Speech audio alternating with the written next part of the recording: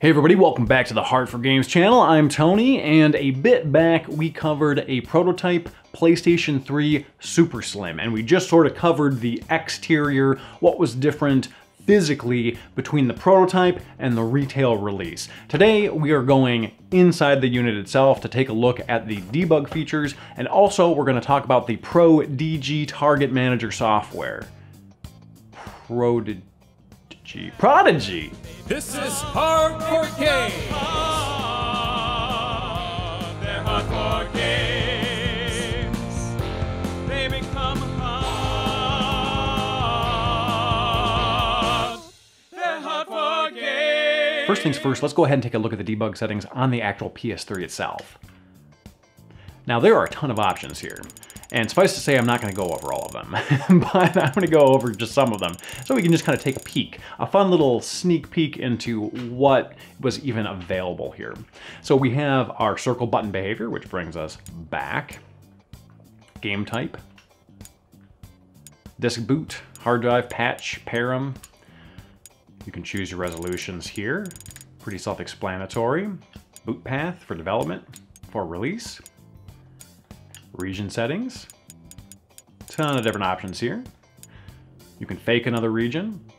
HDCP, now this is great here because you can actually turn HDCP off or on. Now that is the copyright protection that disallows recording, right? So if you remember the Elgato game capture device that was around and released around the time of the PlayStation 3, you couldn't record via the HDMI cable. You have to basically plug in and capture component video, HD component video via the PlayStation 3 in order to actually record it.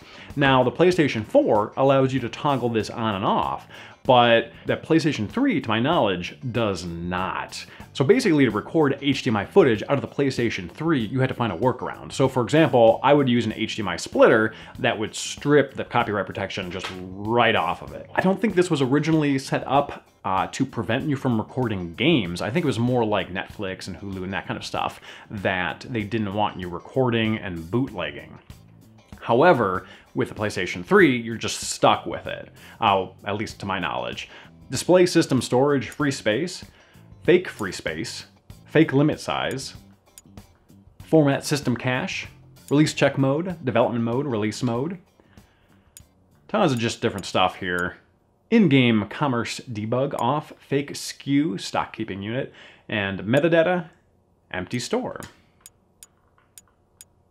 Core dump, crash report, boot mode, debugger mode, system software mode, release mode, and you can also change and toggle these via the ProDG Target Manager.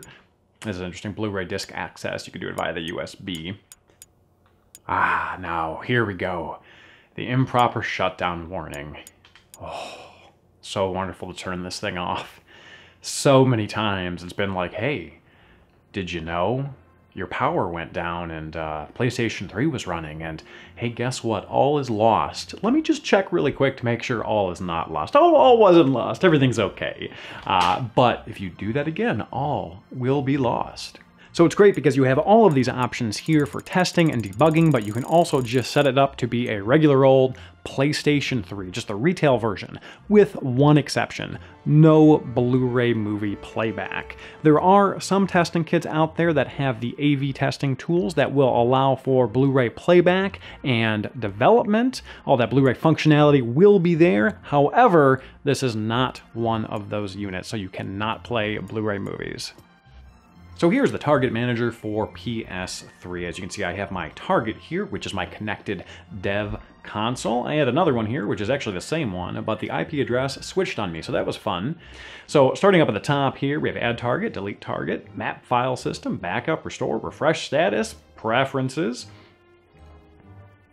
Now, I'm not going to be talking in depth about all of these, because there are a lot of them, but we'll be talking about some of them. Sort of a basic beginner, baby's first Target Manager video, if you will. Target, disconnect, force disconnect, system update, reset, reset mode, and you can actually toggle the mode that it resets in, and depending on how it's toggled, you can do different things. For example, when you install a game, it has to be on a specific mode.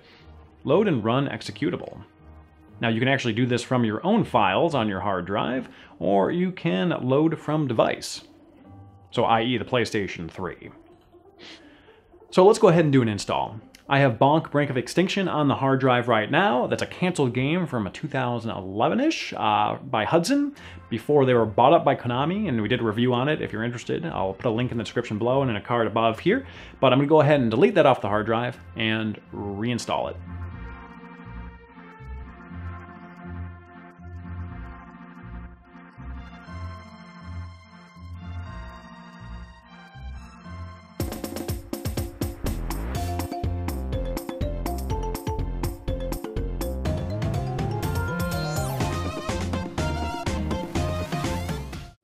Here's format hard drive, which I don't want to do. Set as default target, delete target, import properties, export properties, properties. Tools, help. This is actually nice here because there's a contents option that just has a ton of information if you're interested. I am shooting this a couple days before my second child is due, so not due to lack of interest, but lack of time. I haven't read a ton of this, unfortunately, but it is here, and there is just a friggin' ton of info here. Already showcased this a little bit, but we have the console output. Let's go ahead and load up Bonk and see what happens.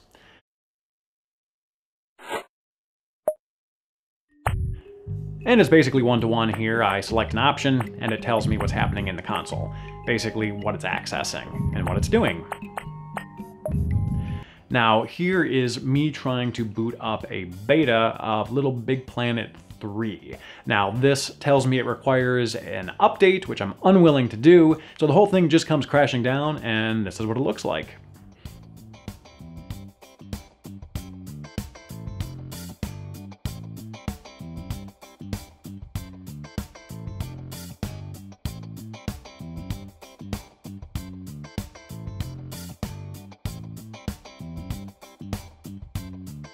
Image capture, I actually don't have set up. Jeff tells me it's a little tricky to do. We were tinkering with it. It wasn't working, but if you know what you're doing like Jeff, this shouldn't be an issue. But basically, it just allows you to capture footage from your PS3, which I can do via my Elgato game capture anyways, so whatever. And if you're wondering how to actually get your PlayStation 3 or a dev PlayStation 3 hooked up to a PC, I'm going to go ahead and put a link to the tutorial that I followed in the description below. Essentially, you have to connect them with an Ethernet cable, and you have to tinker with the settings on the PlayStation 3, but also your PC's network settings, and basically allow the Wi-Fi to share its internet with the Ethernet port to connect them. So that is the Target Manager. Obviously, this is something that Jeff is much more familiar with, having utilized it. He's very intimately familiar with it. I'm still getting to know it, but it is a very powerful tool for debugging if you know what you're doing, which I don't. So thank you everybody for watching, and a big thank you to developer Jeff for lending this to us. Now, my goal today was to kind of provide sort of a beginner level look of what this is, because I'm still learning about it myself. If you want something more tutorial based or something more in depth, I would check out developer Jeff's upcoming YouTube channel. Once it is up and running, I'm going to go ahead and put a link in the description below so that way future viewers can enjoy it. But for now, I will definitely put a link to his Twitter where he posts a ton of the prototypes in his collection. So again, big thank you to developer Jeff for allowing this to even happen, for trusting me with the console. Really appreciate it, and I do appreciate all of you watching as well. So take care. We'll see you next time.